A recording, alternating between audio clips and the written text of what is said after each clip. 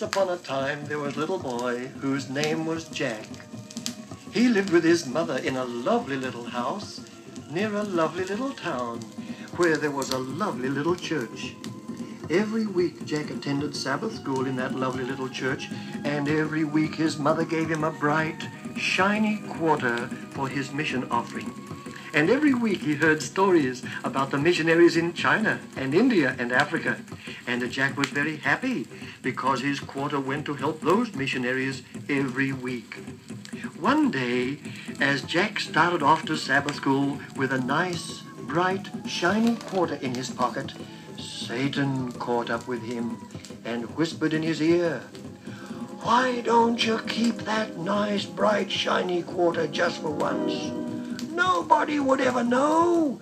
The missionaries would never miss one little quarter.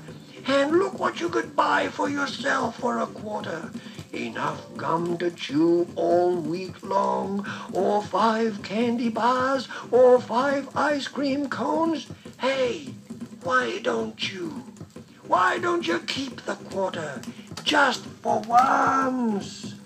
And Jack listened to Satan, and he said to himself, "I believe I will, just for once." And when the offering was taken up, Jack put his empty hand over the envelope and left his bright, shiny quarter down deep in his pocket.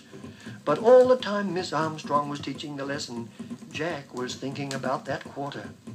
It seemed to be getting hot in the room. His face was burning. Was the quarter still there? He put his hand in his pocket to feel. It was still there, and it was a little bit hot, too. All during church service he was thinking about that quarter, and what he would buy with it. He felt again and again it was hot. His ears were burning, too. He wasn't feeling very well. He began to wish. At last they were singing the closing hymn. Jack hurried out of church and hurried home as fast as he could go. "Where can I put my quarter?" he thought to himself. "If I keep it in my pocket, it may fall out, or Mother might find it. I know! I'll put it under the corner of my rug in my room." When Mother came home, she said, "Jack, are you well? Your face seems so flushed. I hope you're not getting sick." "Oh, no, Mother, I'm not sick. I just ran home. Maybe that's it." "Maybe it is," said Mother. But she couldn't help notice how quiet Jack was, and that he didn't pass his plate for more pie. That was the longest afternoon that Jack ever lived. He usually liked to go for a walk in the woods nearby, but he was afraid if he went this afternoon, Mother might accidentally find his hidden quarter. So he stayed in his room most of the time, and thought about spending his quarter in the morning. Usually Jack liked to stay up late as possible at nights, but this night he was glad when Mother suggested that he go to bed early, for his face was still flushed and his ears were so red. She said, "I hope you're not coming down with the measles or something, Jack." "Oh, no, Mother," said Jack. "I'm sure that everything will be all right in the morning."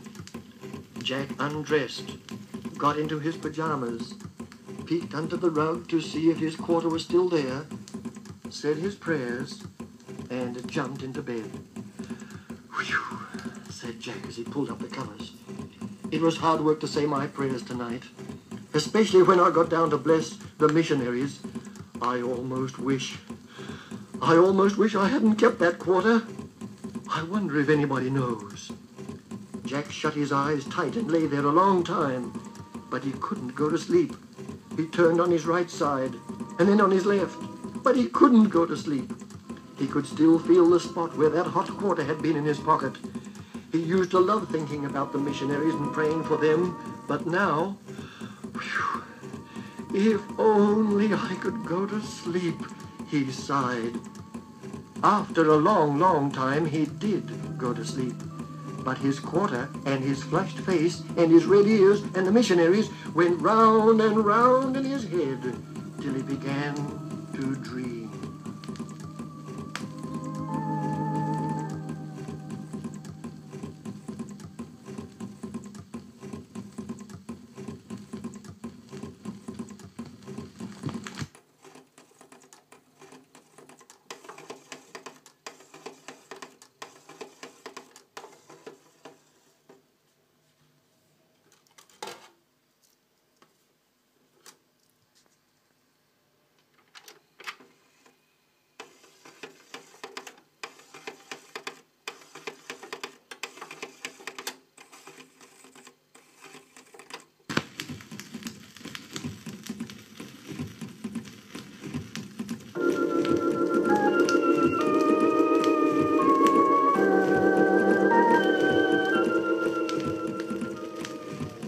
he was sitting on the rug where he had hidden his quarter.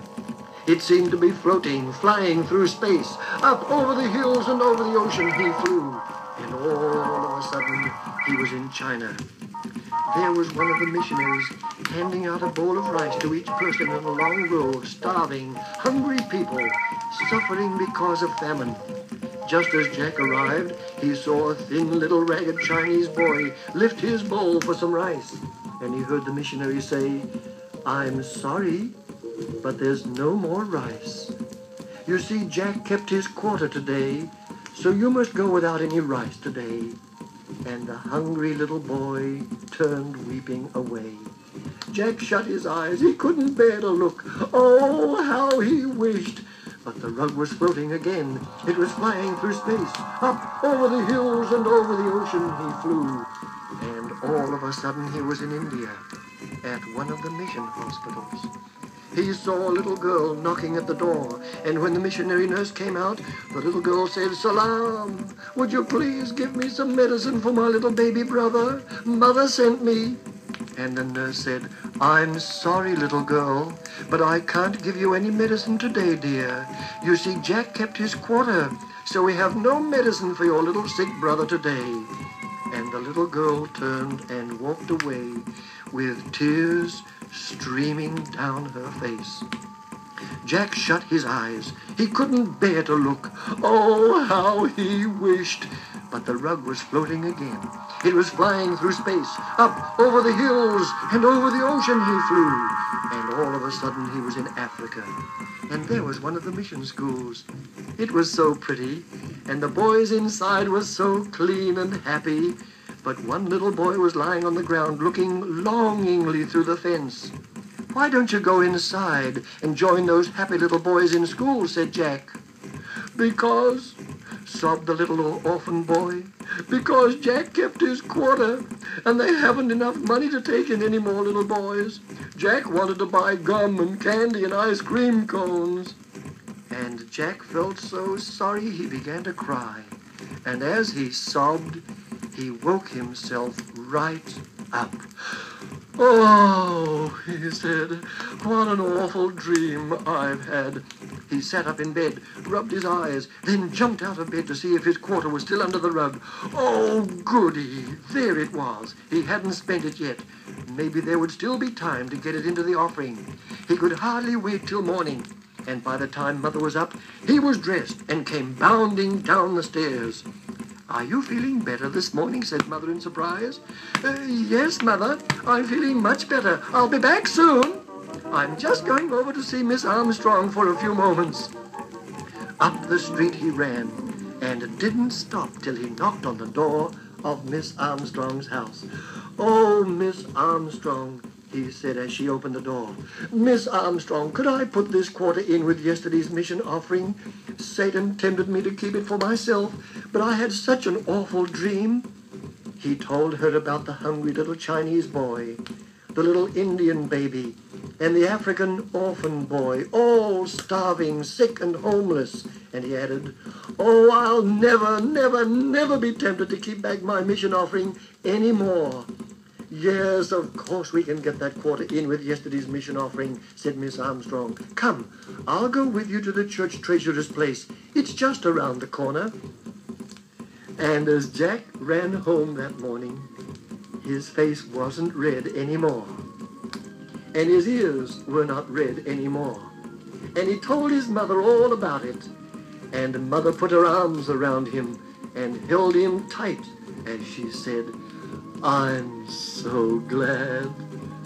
And when they had worshiped that morning and prayed for the missionaries in China, in India, and in Africa, how easy it was to pray.